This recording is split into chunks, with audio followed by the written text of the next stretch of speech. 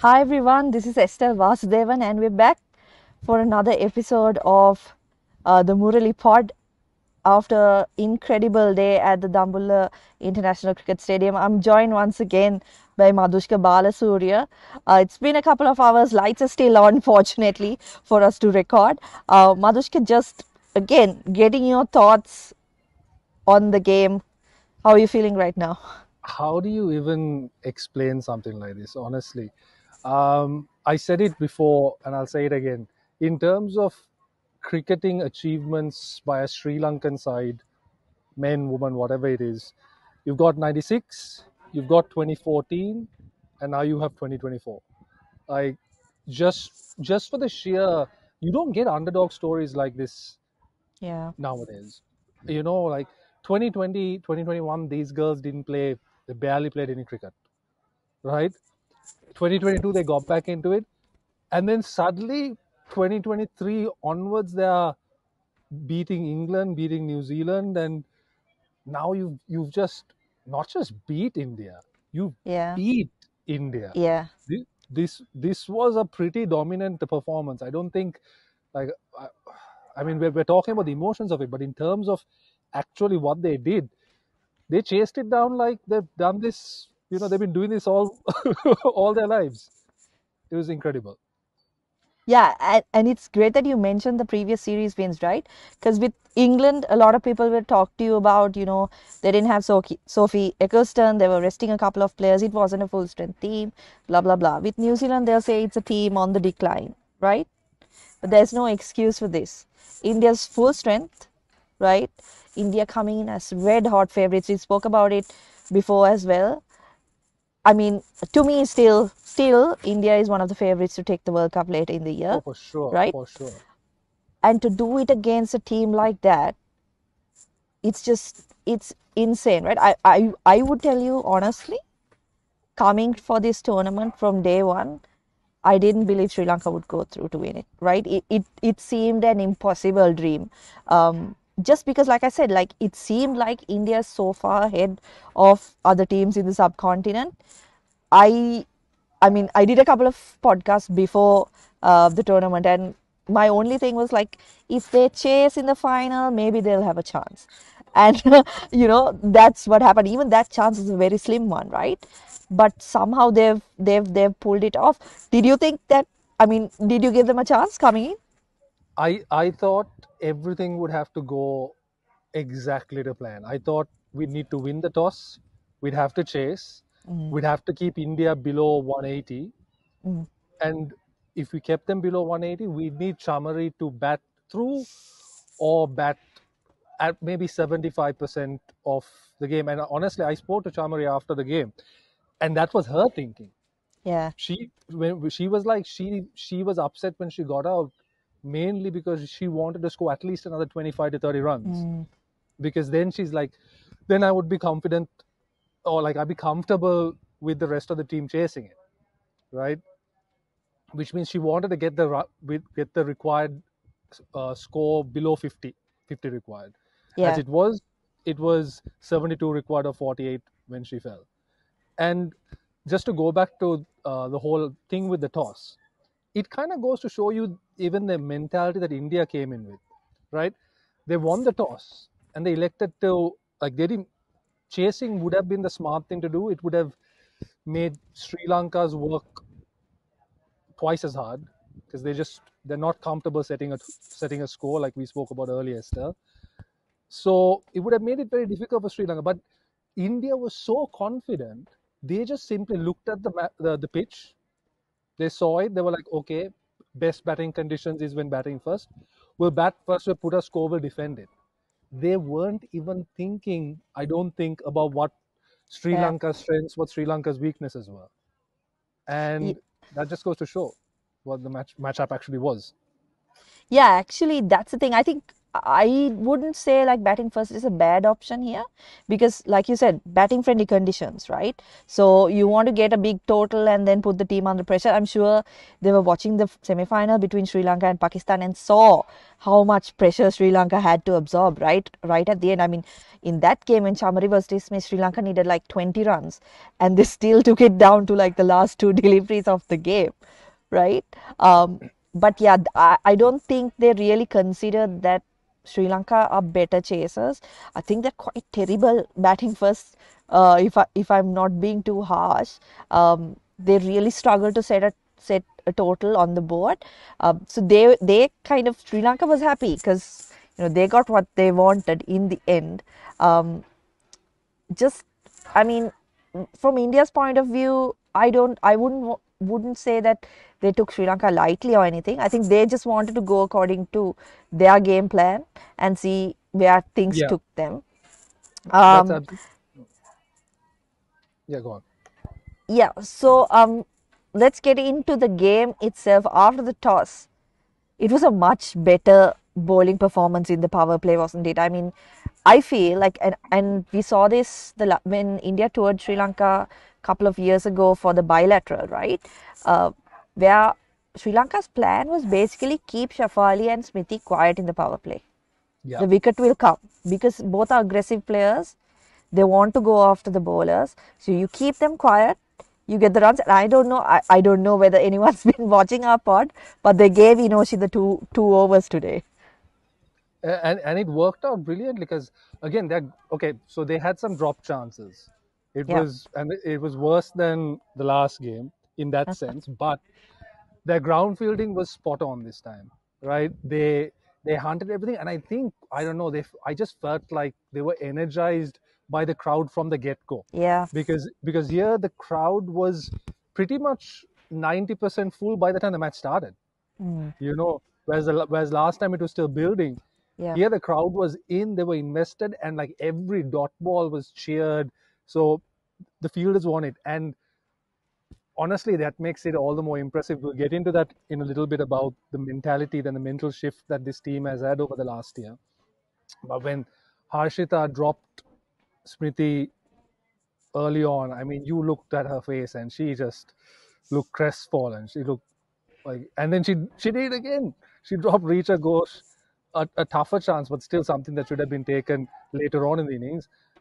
And then you have the almost a third nail in the coffin, which is there was a very clear outside edge that was not given, and then Risha Ghosh only goes on to score 18 runs in that over, right, taking India to a much more competitive score total than they otherwise would have got. So Sri Lanka had quite a few setbacks in this innings, and they still didn't let it get to them. And I think that really speaks towards a mental shift in this side that has really pushed them towards being like the winners that they are today.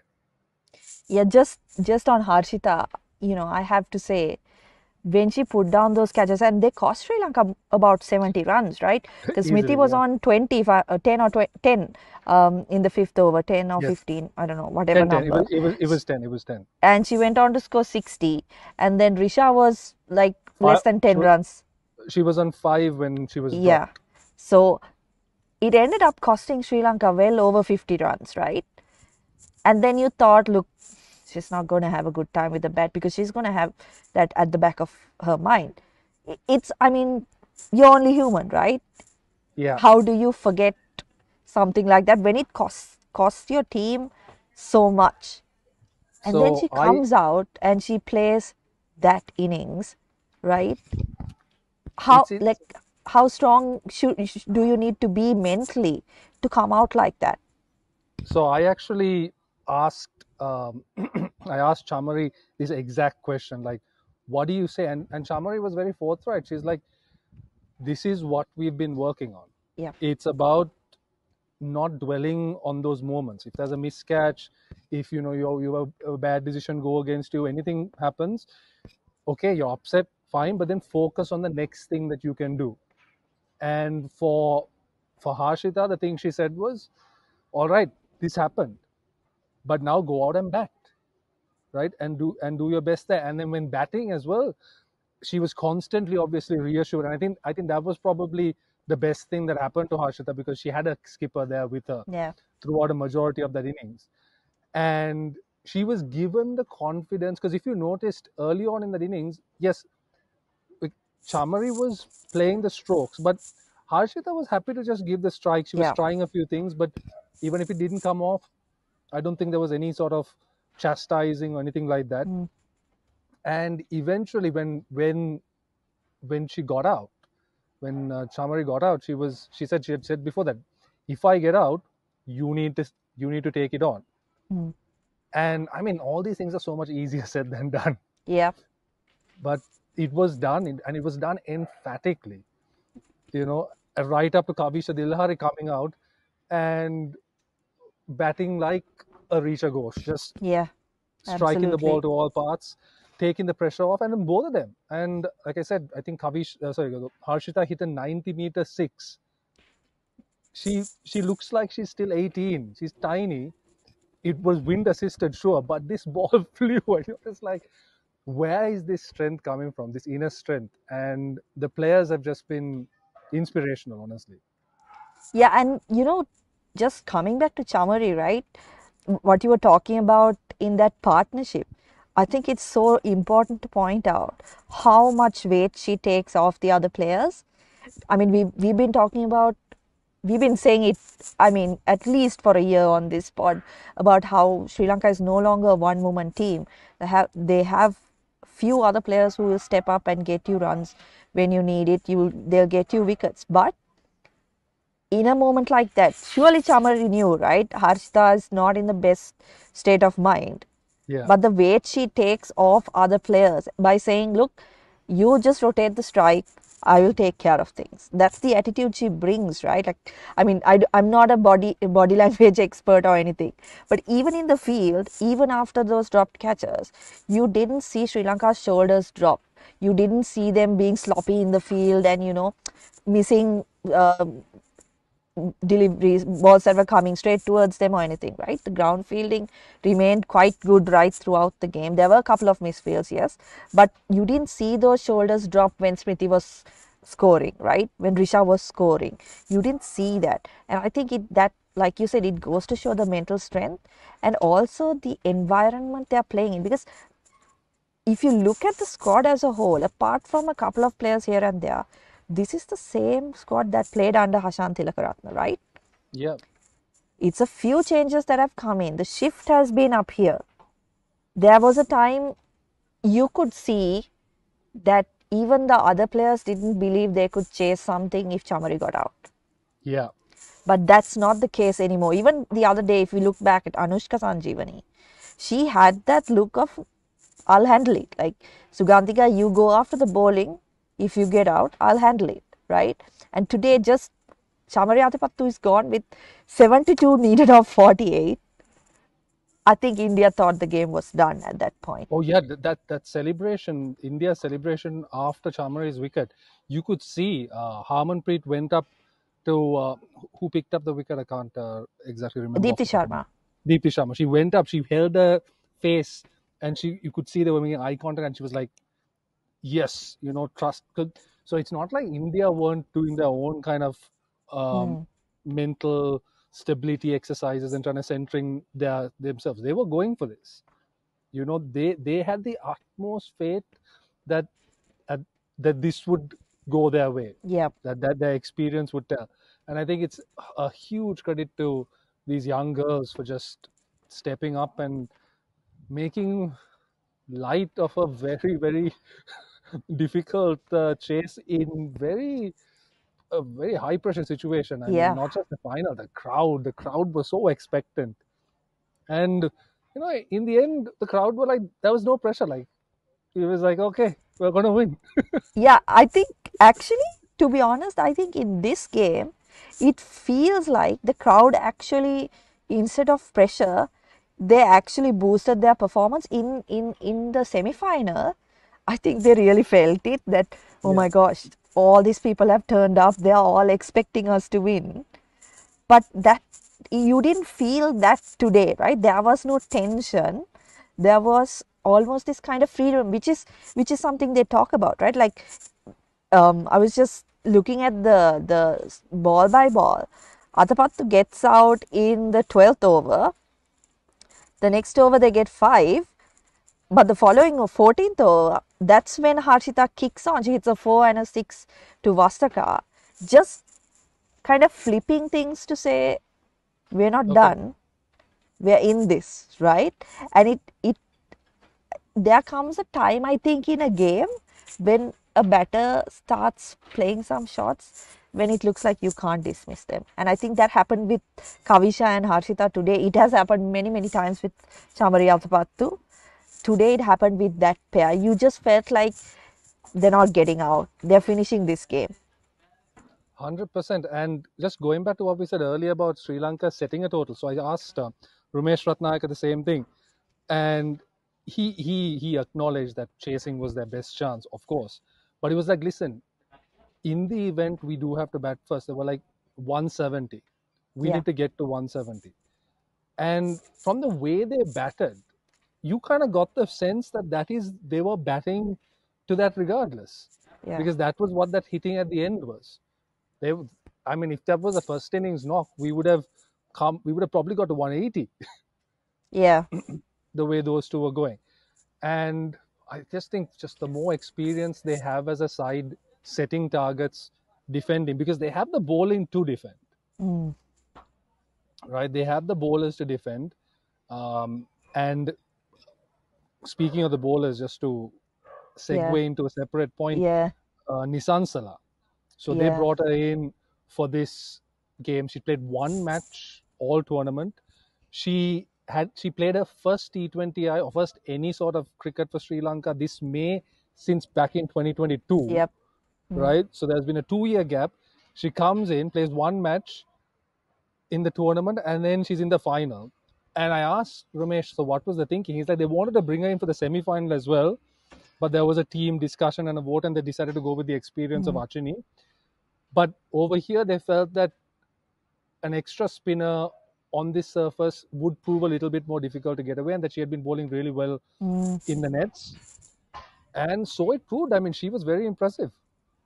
Yeah, she picked up Harmanpreet, right? Exactly. Probably, I mean, the biggest wicket you can get from that Indian lineup. Yesterday, we actually came for the training session. There were only 6 Sri Lankan players. It was an optional training. The players who we thought would be reserves were the ones there. So Sachini was here, Shashini Gimhani was here, Kavya Kavindi, Ama Kanchana, and also Nilakshi and Hasini were also there. And Sachini was bowling really well, right? She was hitting all the markers the coach had set for her, right? Bowling really well.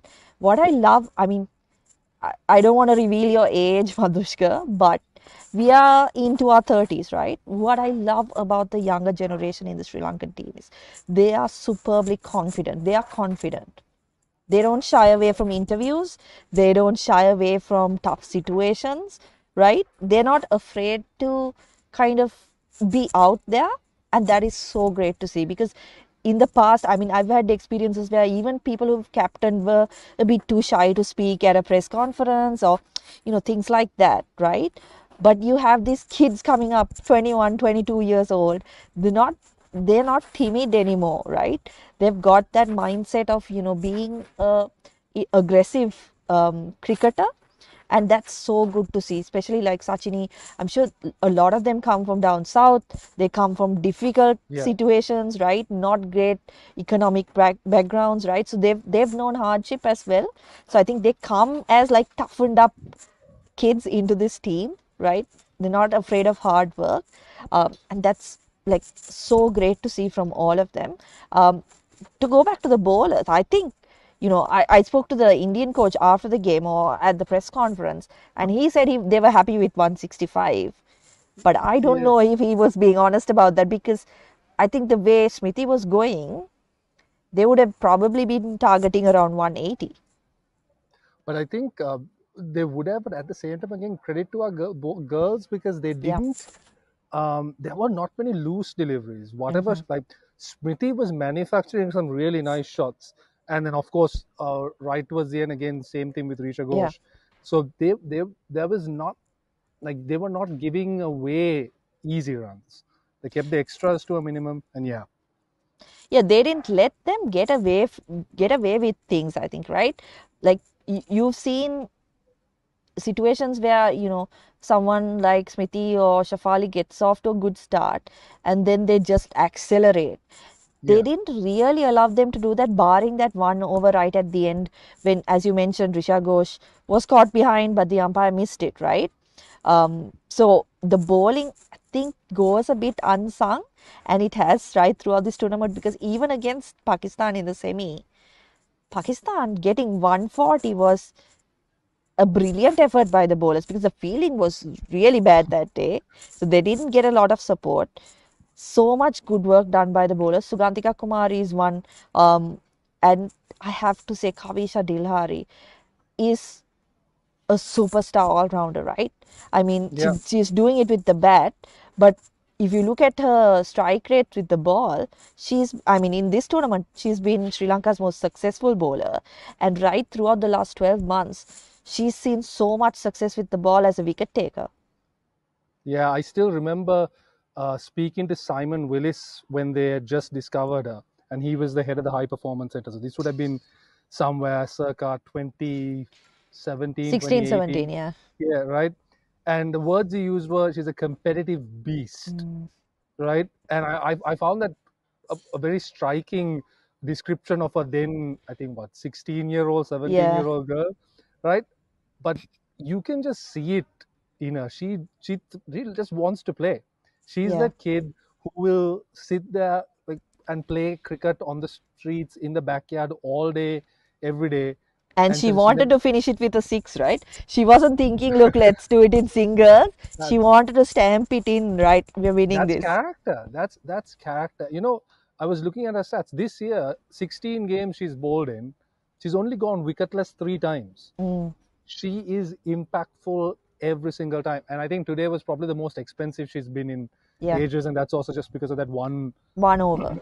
one over. Like you take that away or you cut that in half, and it's again an exemplary economy rate. 2 wickets, and yeah, and then a match-winning knock, which just Yeah, completely took the pressure off. yeah. I think that I know Harshita was I mean, deserved player of the match, right? But the amount of pressure again Kavisha took off her when she came in, because you know what I like is that they did learn from the last game. They learned that they shouldn't, once Atapattu is gone, don't try to rebuild, Yeah. attack, right? Go for it, because they kept doing that every over after Atapattu's dismissal. You were getting 1, 2 boundaries, right? And that's how they pulled this off, because they didn't. I get the feeling they didn't want it to get close like last time. They didn't want to Oh no. take it to the last over. And I think that's what India might have been banking on. Yeah. I mean, 72 or 48, you don't expect them to finish it 1 over early. Yeah, I you know. mean, because like I mentioned before, this is India's best bowling lineup. I think barring Shriyanka Patel, who was injured early in the tournament, this is their bowling lineup, right? I mean, they used only 5 bowlers today. They didn't really use their part-time options, but you don't get much tougher bowling lineups to come up against, especially in conditions like this where there is assistance for the spinners as well. So I thought her innings was superb. Again, like going back to the point I made about confidence, you were talking about what Simon Willis had to say. I remember being at Kavisha's first game. It was played at Dambulla. Me and my colleague, we interviewed her after the game, right? And here this 16-year-old comes up, spoke like, gave us like long answers, 1 minute. And right, Yeah. having worked in this industry, that it's very, very difficult to get these girls, or sometimes even the guys, to speak, I am like so give you a proper envious. answer. Whenever I see my Indian colleagues at Cricinfo speak to like Kohli and Rohit, I'm so envious because they get these detailed analysis of the game, of their own innings, of their opponent's innings, all the intricacies of where the game went wrong and right, and the momentum and all that. And sometimes, I mean, you just sit with some of our guys Mm. from the men's team, and you just, Very, very difficult to get anything out yeah, of them, I don't right? want to name names, but like I don't think we've had a captain post Mahela Sangha that really sat and actually analyzed what the reason for the Yeah, defeat was. So it's very refreshing, because even Chamari after the Pakistan game was so eloquent when it came to yeah. analyzing, because it's not like she was sitting there and being like, oh yeah, we fielded badly, we should have Mm, caught this, mm, caught that. No, she was like, yeah, so when we dropped the catch, the momentum shifted, yeah. and it was very difficult to regain that momentum. Mm, And then with the ground fielding again, we were trying to keep the pressure, but we were letting the momentum go. But that 15th over from Sugandhika, that was amazing, and that really shifted the momentum back. And you're thinking, wow, that's good analysis. You're not just and that's harping right on. after the game, right? Yeah. I mean, it's not like she had time to let it stew and, you know, think up all these things. No, It, no, it, she's, yeah, go yeah. ahead. No, I was like, no, no, she clearly understands what's going on. She's thinking about it constantly. Yeah. I want to come back to the coaches, right? Rumesh Ratnayaka in particular. Um, I don't know, right? We are not part of their conversations or discussions. I would love to be, but we're not. But something that keeps being repeated by most of the players who you speak to is that the environment being created by the coach is why we are seeing the success. I mean, we spoke to Anushka after the semi-final, spoken to Chamari in the past, right?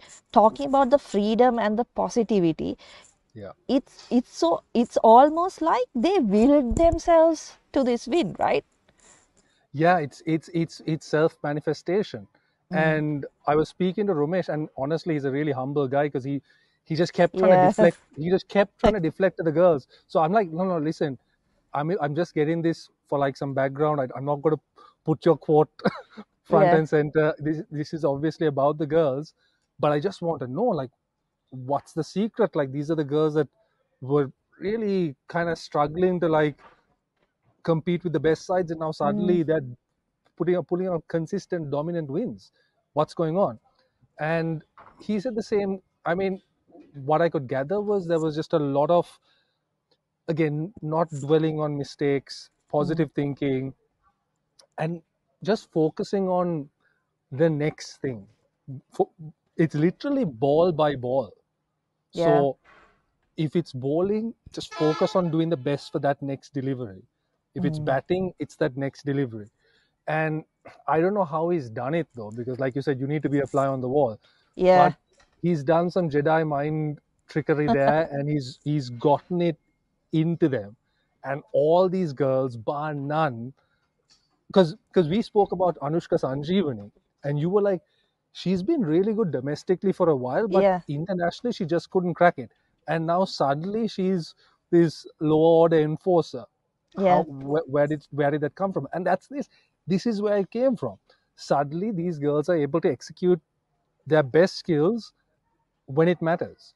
And listen, we've all read up and heard the story of Brendan McCullum doing this with the New Zealand team and all that. And obviously, this is not baseball by any means, but that the the common thread is the mentality. Yeah. If you're able to play fearless cricket, and that's his I think that's his key word, Mm. fearlessness. If you're able to actually play fearless cricket, and I Mm. think this also goes back to what you mentioned, Estelle, your observation on the fact that there's really no depth. Mm. And because there's no depth, these players have been persisted with. So of course you can play fearless cricket if you know, like, you're not going to really be dropped on the back of like a couple of bad performances. So they've had all these weird things that are not by design. None of it's by Mm. design come together, and in true Sri Lankan fashion, we've managed to make it work. Yeah, I mean, not by design. I should mention, I think you've done a piece on it already today. I don't think Rumesh Ratnayaka was supposed to be coach this long because there was no official appointment or announcement of his appointment. Yep. There was no, I don't think there was ever any announcement that, okay, he is coach. He just I don't know. happened to take over. I believe he was at the high performance center. And when Hashan Tilakaratne moved to Bangladesh, That's right. they just got the players to train under him. And So then suddenly, we're going into the World Cup.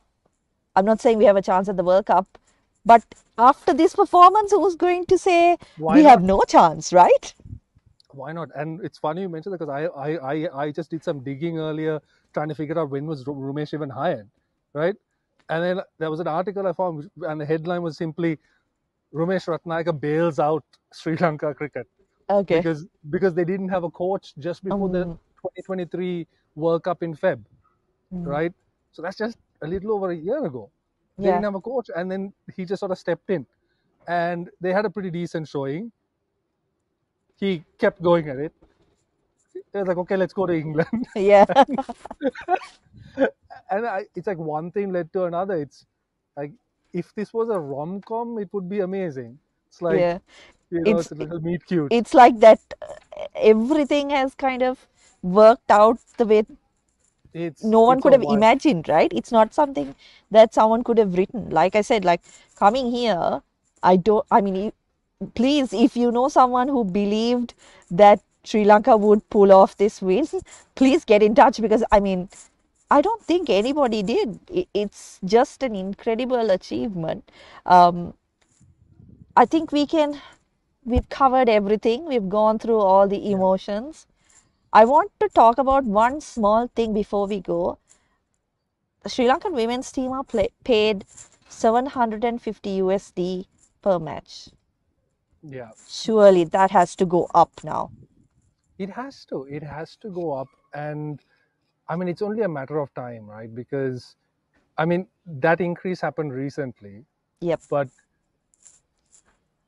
we were speaking about this off camera earlier, which is about it's sport is not about whether like how good someone is. Okay, it is about how good someone is, but like you're going to have different levels. Like if you watch football, you watch the English Premier League. Okay, everyone watches the English Premier League, but do you know how many people in the UK watch the league below like the Championship, Mm, League One? These are all televised and it's watched by loads, and that caliber of football is nowhere near the caliber of football that you would find at the highest level, but people watch it. And it's the same with cricket. We'll watch the LPL also, and we'll watch the IPL. No one is sitting here saying, yeah. okay, maybe Mark is saying that, but but aside from Mark, no one is sitting here and like genuinely comparing the Yeah. LPL to the IPL. But you could compare the entertainment value, Yeah.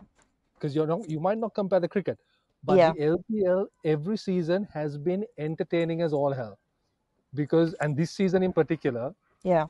has been very entertaining to watch. And the more people that actually tune in and watch it, the better. And I think now with women's cricket, it's going through a moment in Sri Lanka. Yeah. The crowd today was, I can't speak highly enough of that crowd. It It's, felt like a dream to me. I don't know. It felt like a dream to have like I mean, like I said in the last episode, Cricket for says 16,800 capacity. I'm sure there were at least 16,000 people here, right? oh, no, today I think that might have been more because all the seats were taken, and the free, the little, the cheapest seating area was taken up front, and the embankments on top of it. Yeah, and like I mean, the press box is right above the grandstand, right? Oh, yes, And there's another area. there is a little like a floor upstairs, I don't know which if was people even also supposed to be. full. I don't know if I people don't even think supposed they're to be. supposed to be there. Yeah, I was actually concerned about the weight capacity at one point, but I was like, if I die, I'm gonna die happy here. If I'm crushed, it's gonna be for a great cause, because it was packed, and Packed. the fans didn't leave. They were here right Yeah, throughout, and even about an hour after everything was done, the match was done. You still had some fans. You had some fans that were standing outside, and these were kids, young kids, girls, yeah, boys, and they were just shouting "Chamari Akke, yeah, Chamari Akke." And then she came out with the trophy and she waved at them, and there was a huge row, and I was like, this is what it's yeah, about. This yeah. is it. That is it. That's what it's about. We are witnessing a moment in history, right? Yeah. We spoke about it last time as well. It is like I was telling you off air. I'm seeing so many people who, especially women. I'm sorry, there's a dog fight outside. Yeah. If you guys can hear it, there are lots of dogs in Dambulla, all very friendly, Yeah. So one, but they seem. I think one of the dogs that said that Sri Lanka can't win the World Cup, and the others are just like really upset at him. So, like I was saying before the dog fight, um, I am getting so many messages and I'm seeing so many posts on Facebook from women who say that, as kids they liked cricket, then they lost touch with it. But now this team is making them want to watch cricket more. And I think it's like, I mean, there are going to be loads of people, talking about how shit the men's team is and how badly they're doing. But I don't think it has anything to do with that. I think it's simply a fact of relating to the player you see, right? It's you're seeing there. Like for me, and I've spoken about this on this pod before as well. Um, Just keep they're, going. re- they're really going at it. Um, so when I was growing up, like I'm a year older than Chamari, right? When I was growing up, the idea of playing cricket for Sri Lanka as a woman, didn't even like it didn't compute, right? Because we only saw the men. We saw the men on TV. We loved the men's team. We loved, cricket.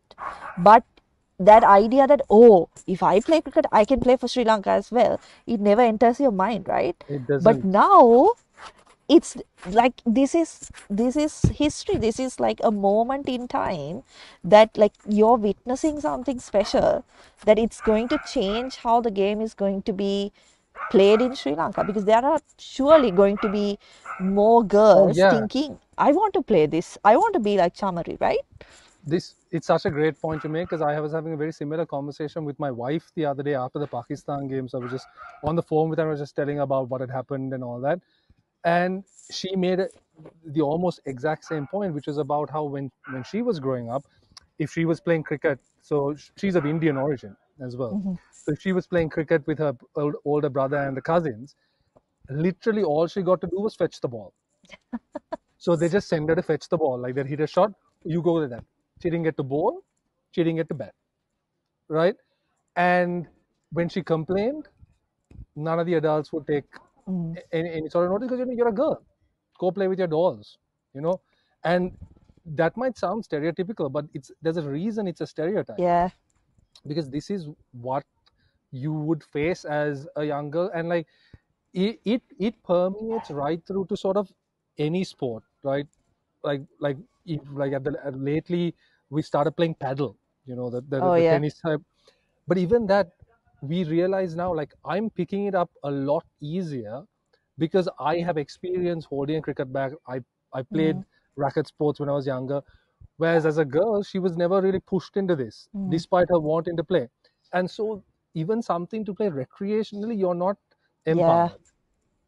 And now the more people see this, if you've got a young daughter and suddenly she wants to play cricket, there's not going to be any complaint. There's not going to be any sort Yeah. of, oh, no, no, no, no, no, both of you play, both of you both.